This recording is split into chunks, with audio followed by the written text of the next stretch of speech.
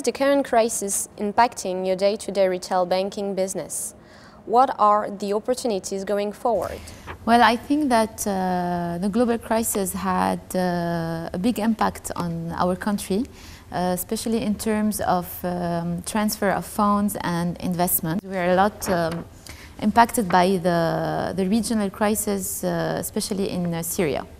So it is a big challenge for us, and a lot of opportunities to know how to have this equilibrium between this global crisis and the regional crisis. How do you see retail banking activities evolving over the next couple of years?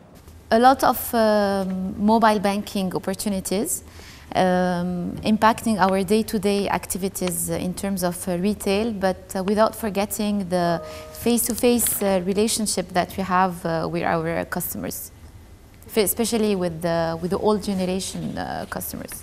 How are you addressing changing customer needs in terms of marketing and distribution? What role does mobility play here? We play a lot on client segmentation. Like, for example, if we take the online side, we talk a lot with the new generation. We try to play the modern banking using new tools, for example, the e-channels, the social media.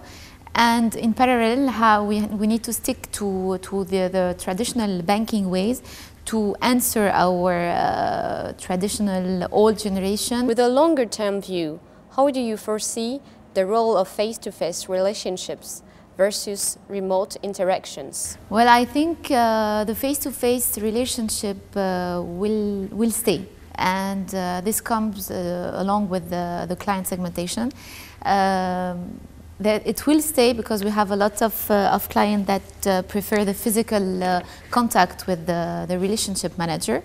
And we also have this new type of client who doesn't have the time or prefer to have the mobile banking and online services.